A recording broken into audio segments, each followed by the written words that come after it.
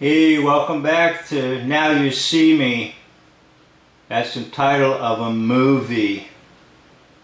And I'm really not going to show a film clip because when I show a film clip, the video gets partially blocked and I have no idea exactly what that means.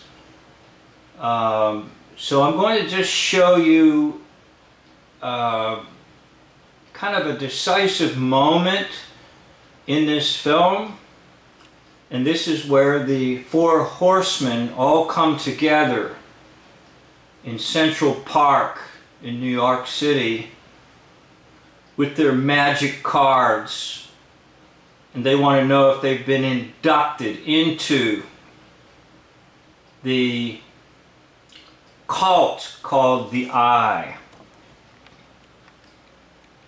Now, I tried to explore this concept of the mystery religions and gnosis, or knowledge, hidden, but revealed to those who are in the cult. So when the movie is ready to conclude, the four put their cards together and they realize that they are inducted into and initiated into this higher level cult called the Eye. And the one who's orchestrated all these events in the movie is Dylan, who's an FBI agent. But really he's the son of Lionel Shrike. So, who was Lionel Shrike? Now, the definition in the movie is that he was a magician who supposedly drowned in trying to do a stunt like the great Houdini, getting locked up in a safe and thrown into the river. But the son of Lionel Shrike is seeking revenge on all those who allowed for things to go wrong with Shrike's life. In other words, all the faults and errors and sins against his father. But he's been in an undercover position as an FBI agent. But he's going to be revealed as the fifth horseman in the movie. In other words, the individual who has created all these hoaxes and lies. So I want to explore the idea of taking a name and uncovering the meaning of the name, hence the meaning of the movie and its hidden meaning. In other words, in the movie he was a magician who died, supposedly died, doing a trick. But if you look closely at the name, it gives you more information.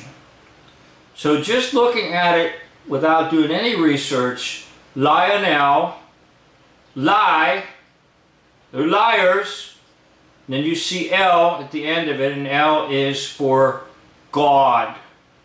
So they're liars, they think they're gods, and they do offensive things against Almighty God. Right? Now let's uncover the etymology, the origin of the word Lionel.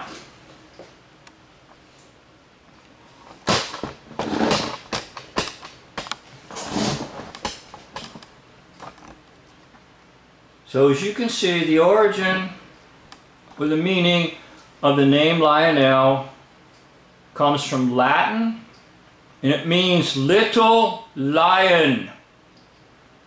A small and mighty being that will grow to be proud and fearless, a wild creature a lion, a little lion. Now you do realize that the enemy of the believer is portrayed in 1 Peter as a lion who roams the earth, seeking whom he will devour. As it has been brought out clearly by some good expositors, the devil's not in hell. The devil's roaming the earth and wants to devour people. In other words, he wants to take away a true faith from their life and put them on the path to hell with him in eternal damnation and punishment. So the so-called mystery person in this movie, Lionel Shrike, represents the devil and those who worship or love the devil. So let's go into the next etymology of Shrike. What is Shrike all about? I thought I would get nothing on this, but boy was I surprised. Okay? Now there's a bird called Shrike, and it gets its name as a butcher bird. Okay? Because it will take its prey and impale them on something really sharp and then devour it.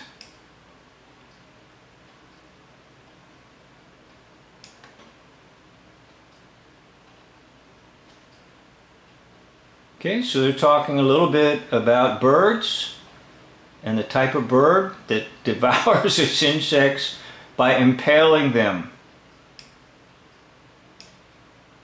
Now if you want to go another step further, you can take this into mythology. And in mythology, there is a Shrike. A very powerful spiritual entity in mythology.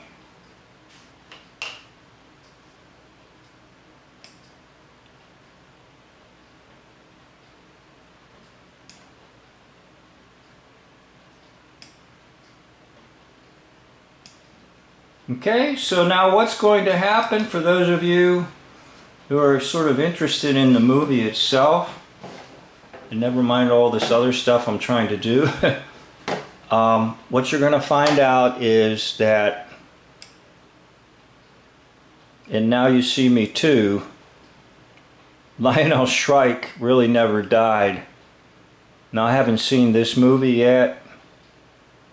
If you've seen it, let me know.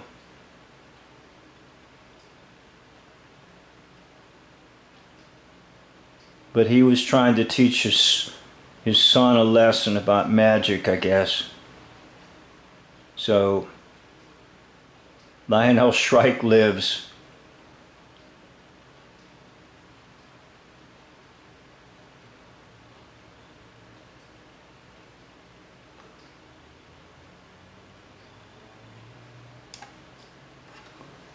Now back to the scene in Central Park with the tree.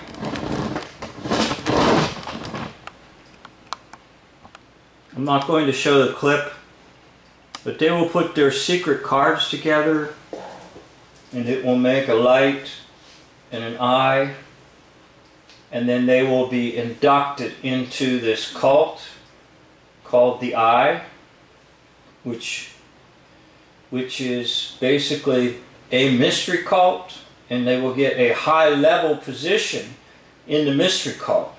So there are levels of positions in mystery cults, and there are levels of degrees in Masonry. And the lower level individuals don't know as much as the higher level, but eventually when they get to the 32nd degree, that is when they learn that Lucifer is behind it all. Now, many are taught that there's a 33rd degree, and then that's it. However, I heard there's actually more degrees, and the higher up you go, the more involvement you get in the worship of the devil. But I wanted to point out to you that this plaque and this sort of welcome ceremony, this welcome into the club or welcome into the cult, occurs around a tree. And if you know your Bible, you know that there were two trees in the Garden of Eden, the tree of life and the tree of the knowledge of good and evil. And Adam and Eve were forbidden to take of the tree of the knowledge of good and evil. And that is pretty much what is represented in this movie, that anybody involved in these secret organizations or these mystery cults or anybody that practices occult practices, they are participants in the tree of the knowledge of good and evil. Thus, they are under the condemnation and the wrath of Almighty God. And it's nothing to fool with.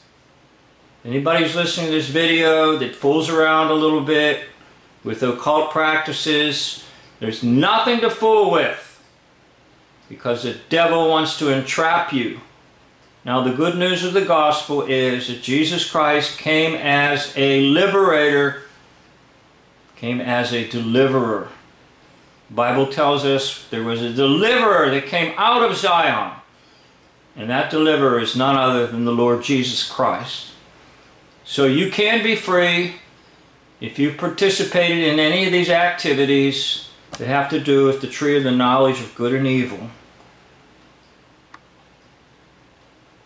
Instead of the name of Lionel Shrike, let me put another name in front of you, and that's the name of Jesus. There's no other name given under heaven by which men must be saved except the name of Jesus. So I'd like to thank you for watching this video, and I'll try to do a few more on this movie, which I found very interesting. And I'm going to try to do it without showing the clips so that the videos will not be blocked. Thank you for watching, and please, if you've watched this, and you can, please just leave me a comment, because your comments inspire me to continue to make videos. And I need to know that you're more than just watching it, that you've done a little bit more, you've processed something, and just a simple comment goes a long way with me. Thank you much. End of video.